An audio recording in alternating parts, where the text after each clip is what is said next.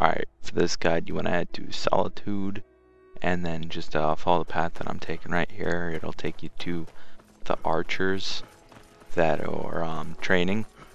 It's like in the back of Solitude or whatever. And for this this little glitch, you can use whatever arrow you'd like. So I don't know if you want to use like Ebony, Daedric, or whatever, whichever one you want. So then you want to go up to one of these guards, you want to pickpocket them, don't take anything, but you want to drop off what arrow you want to do. So right here I just dropped off the Daedra arrow, everything's all good. Now you want them to go to sleep, so you just wait for it to turn dark. You want to go in the castle door, and that door was spelt with a U. I don't know if that's a typo or whatever. And then just head downstairs. You want to find their sleeping quarters. Then you want to find which guard has your Daedra arrow, or whatever arrow you put in them. So just start pickpocketing all of them, and then you'll find him. And once you find him, whichever one has your arrows, you want to hide. So for this I just went behind the beds, and you would take the arrow. The reason why you're able to take the arrows now is because before the archer had them equipped. So then you come outside, you wait for it to turn day, and then the archer will be back in the same spot. And look at that, there's your Daedra arrow.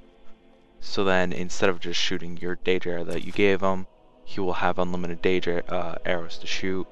And just be sure to collect these, because at some points after they shoot a certain number, they will start disappearing.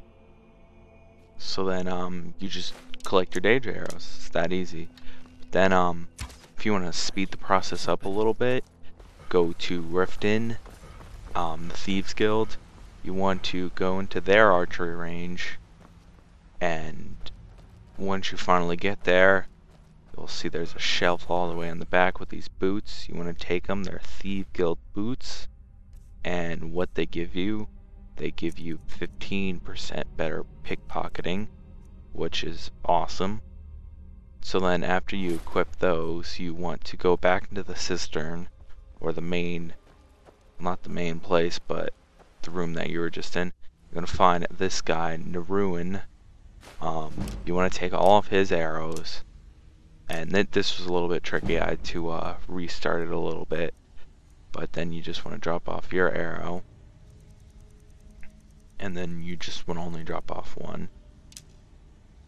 And then after you do that, you just go back into the archery range. And the way that you find Neron, whatever his name is, really quick, because he has that special bow on his back, and he always has it.